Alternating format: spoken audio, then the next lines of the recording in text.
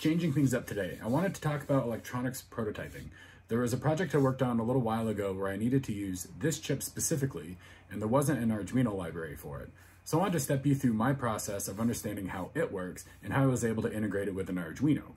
So this little thing is pretty neat. It's an RFID chip with an I2C interface. That means I can communicate with it with my phone and an Arduino. Now, there are quite a few of these out there, but what sets this one apart is its energy harvesting capabilities. It can pull power from a phone and source that power to a microcontroller and various sensors, albeit not a lot of power, but enough to take a sensor reading and spit it back out to my phone. So I could have just ordered this and just read through the datasheet to get this up and running, but ST also sells a demo board that just fully works right out of the box. For me, I understand things a lot better if I can look through something already working than trying to build something up from scratch. So on power up, it displays a voltage reading, and then I can step through and display a message that was programmed from my phone, and then I can do a temperature reading just from the room. I can also read the message stored in memory from my phone. So let's take a look at the I2C bus to see what's really happening here.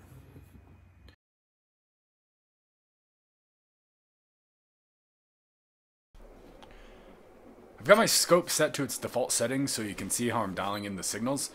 First thing I'm doing is turning on both probes. Probe 1 is on the clock line and probe 2 is on the data line. And I got one of the probes connected to ground. You can see when I turn on the power supply that both signals jump up to 3.3 volts. And that's a good thing. That's the pull-up resistors doing their job when the lines are in a non-driven state. When I click the mode over to display the message, you can quickly see the signal run across the screen. You may be tempted to hit auto setup, but that's usually hit and miss, so try dialing in the signal yourself. So the first thing I do is move the trigger level to somewhere between 0 and 3.3 volts. About halfway should be fine, but kind of wherever. It looks like I'm looking into too narrow of a timescale to see the full data transmission, so I'm zooming out just a little bit. When I think it's close, I do something called a single capture. This is when the scope sits and waits until the signal crosses the trigger level and then begins recording a screen's worth of data.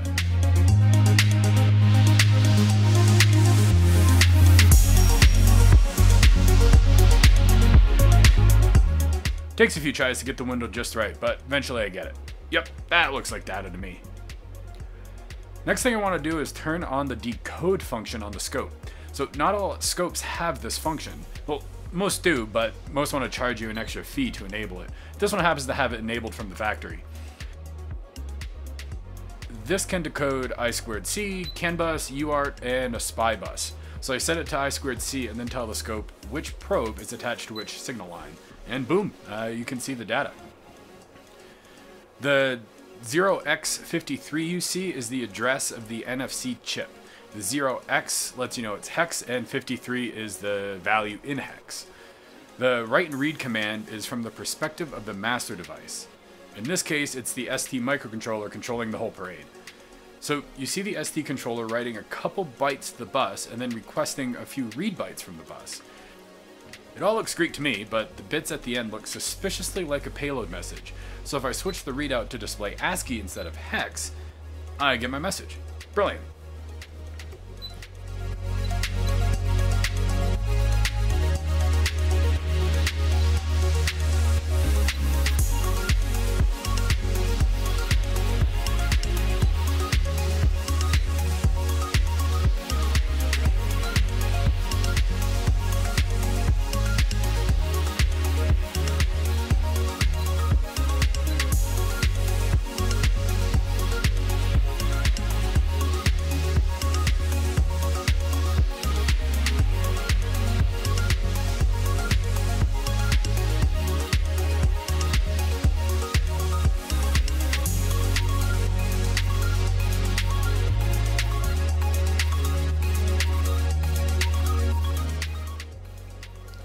So let's see how this message changes if I program a different message into it with my phone. The payload obviously changes, but let's compare.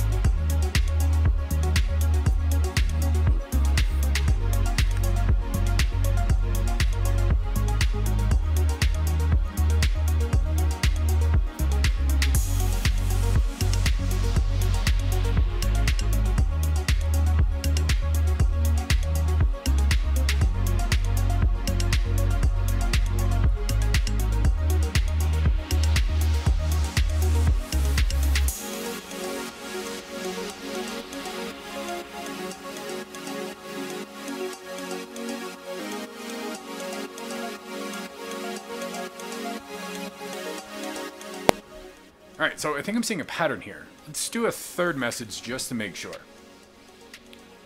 Great, so it looks like the bus is sending memory locations it would like to read from. More on that in a sec. It looks like 0C stores the length of the message, +3. It looks like the message is stored starting at 0D, and it looks like the message terminates with FE. Alright, so let's see what that probably looks like in memory.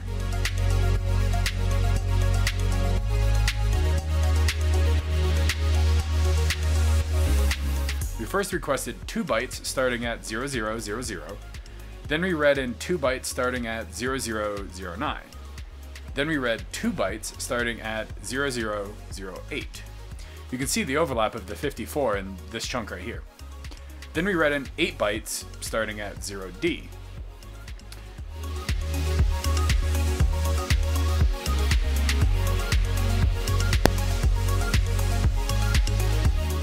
So there are other messages we can write to this chip, including websites. So let's try to write a website and see how it responds.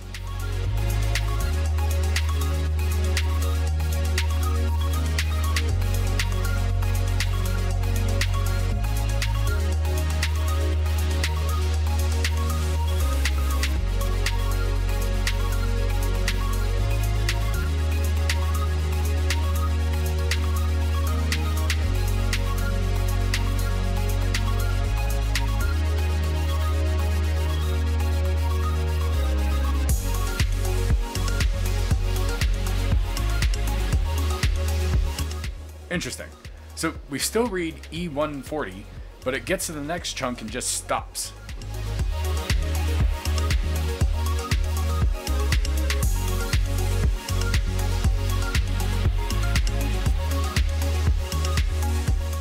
Alright, so here's what I think is happening. I think 54 encodes that it's a text message, and 55 encodes a web address. When the ST thing reads that it's a web address, it stops reading and just says, nah man, I can only display text messages. So let's try a few other modes. Alright, yeah. The NDEF protocol can encode a bunch of things, and each one has a different piece of data stored in 09 and 0A in memory. But they all have E140 at memory address 0000.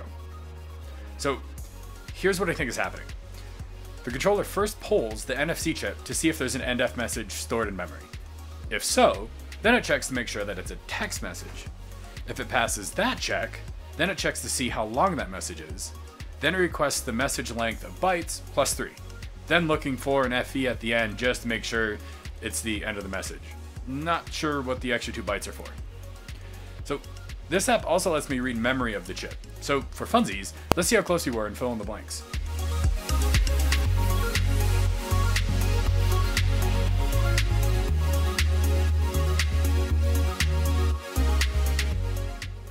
Not sure what these extra pieces are for, but it seems to me they weren't necessary, at least for text messages. So this video is getting a little long, but now that we know how the memory is arranged, let's see if we can start reading this data and manipulating it over in Arduino. But that's going to be in the next video.